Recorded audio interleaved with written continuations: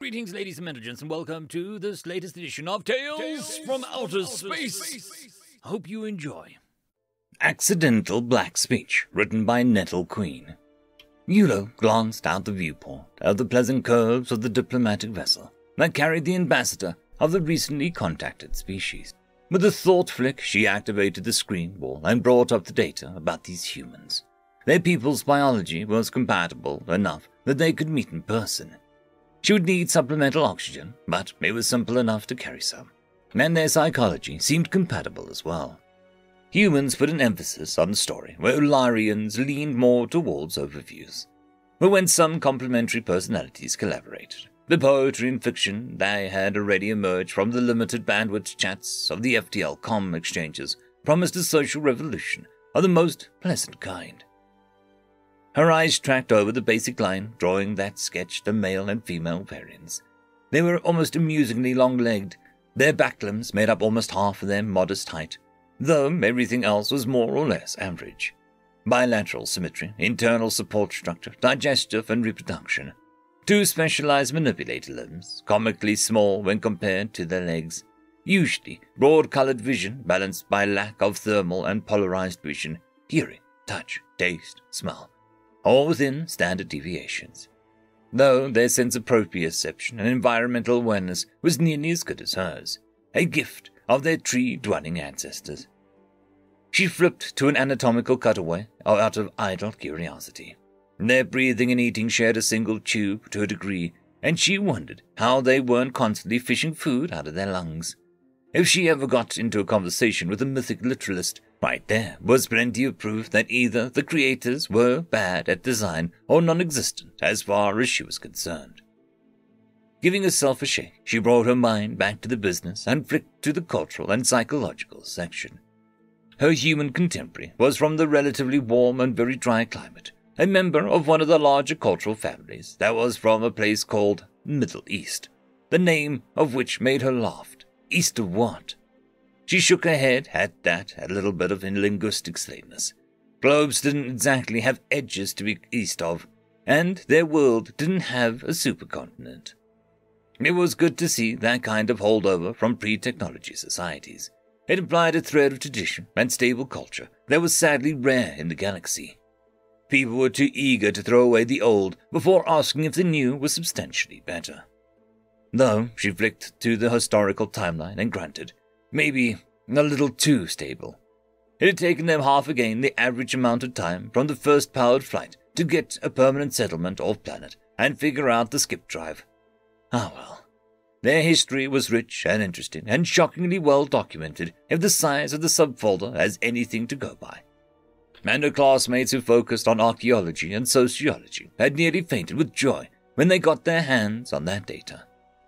She flicked again and reviewed the gestures that were used to start a polite meeting, starting with inclining her upper body with her hands clasped in front of her and going on to how her ears could be used to assist in communication where her face could not, as well as the facial expressions that she would need to understand. The translation of traditional greetings in his culture had been a pleasant surprise.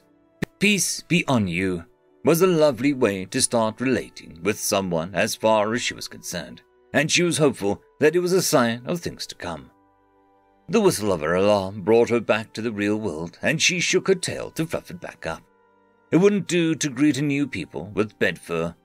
She put on her beaded skull cap and vest, gave her cheeks a quick brush, and settled her supplemental oxygen tube in place, tucking it discreetly against her neck and behind her nose fringe.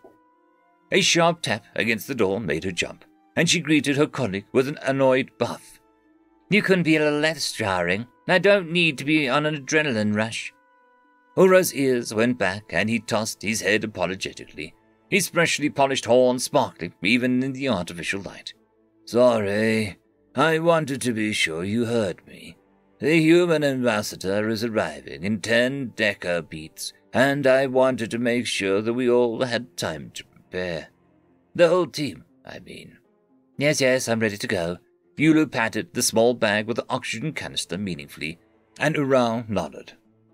Once everyone was together, they went over the slides of different human expressions, both linguistic and facial, and quickly refreshed their memories on the points of human psychology that had given everyone the most trouble. Thanks to Arez's excellent scheduling, everything wrapped up a full decabeat before the human ambassador arrived, and the diplomatic team seemed in good spirits as they strolled to the greeting room. Almost as soon as the door closed, Yulo's hand twitched upwards before she brought it under control. Nervous grooming was not the way to greet a new ambassador. Exhale, hold. Inhale, hold. Exhale. The old exercises taught to everyone who went into social field calmed her enough that the normal but currently unwelcome Ularian stress response was controllable. The air exchange began and everyone turned on their oxygen. With a soft whir, the door to the human delegation opened, and they laid eyes on each other for the first time. She presumed that a man in front of her was the opposite number and studied him closely. She knew his name was Omar, but nothing else. He had a neatly trimmed black and grey fringe under his jaw rather than his nose, and his bare skin was a medium brown, though only his face and hands were bare. His head was covered in a skull cap with white twisted cloth, and the rest covered in flowing tube of pale fabric that went to the floor, and a long dark vest over that. She blinked, then saw that his arms were sheathed separately as he brought his hands towards his ears in the Ularian gesture of welcome. An excellent start, she thought, as she bowed in the human style. Peace be on you, she said, pausing to let the translator VI work its magic. The words were, of course, unintelligible, not that she was paying attention to the sounds when she had the person try to read, but the man's mouth curved upwards in an easily recognizable expression of pleasure.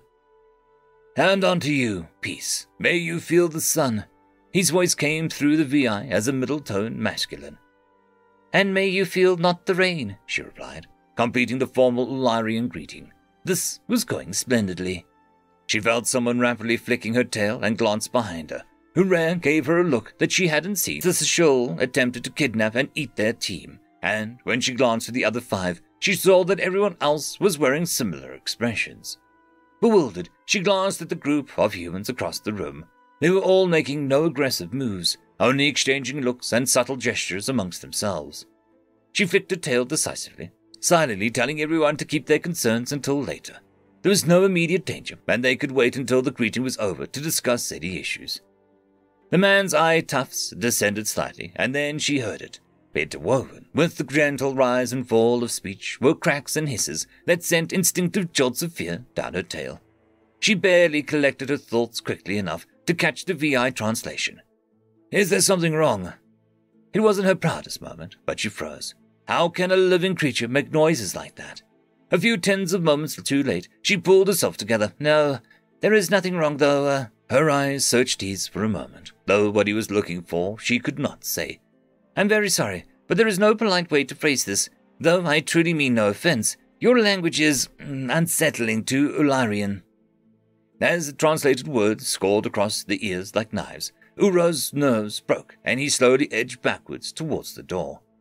Omar seemed to rock backwards in surprise, perhaps, and his eyes darted from side to side. When he opened his mouth, she braced herself. I'm sorry for your pain, he said, more quietly than before. She appreciated the attempt, but it didn't help much. What can I do? If you're going to steal 1 dragon egg, you might as well try for 10.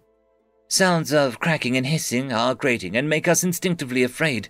Are there words in your language? Do not use them. No. She tilted her head in confusion. La was a perfectly normal-sounding word. That was... Oh. She interrupted herself mid-word. You mean there are not enough words to be useful? Yes. Nam. A weird but harmless word. Well, at least they could communicate to a degree, even if it was one-sided. One of the humans coughed and said something too quietly for the microphone to pick up, which resulted in a flurry of discussion before another one of the group stepped up. This one dressed in a similar way to the man, but without a wrapped cloth skull cap. Yulo suspected this one was female based on her narrow jaw and lack of fringe. Her voice came through as middle-high feminine, and the words she spoke were nearly oddly buzzy rather than torturous. Is this better? Yes, thank you. Yulo's ears and tail flicked and swirled in gladness that the mission wasn't a complete failure. To the United Nations Diplomatic Corps. From First Contact Team. Subject, First Meeting, Ularian Nations. Attachment, Ularian fear response and suggested remedies. Body. The first contact meeting was a success, though that success was largely due to the graciousness of both the Ularian diplomats and Ambassador Omar's and Diplomat Fatima's tactful handling. The Ularians have a response to voiceless fricatives that mirrors that of the human response to nails on a chalkboard, though it seems somewhat stronger. Thanks to Fatima's ability to speak basic Mandarin, the rough start was smoothed over and continual relations established. It is strongly suggested that any diplomat or ambassador to the Ularians be a fluent speaker of a language that uses the sounds K, S, K, Ch, F, and T seldomly, or not at all, provided such a language exists or can be constructed. End of story. I would quickly like to thank the T5 channel members and Patreons. Caspar Arnholtz, Cam Maxwell, Lord Azrakal, It's Difficult to Pronounce, Dragzoon WRE, Holly's Sister, Arcadian. Thank you very much.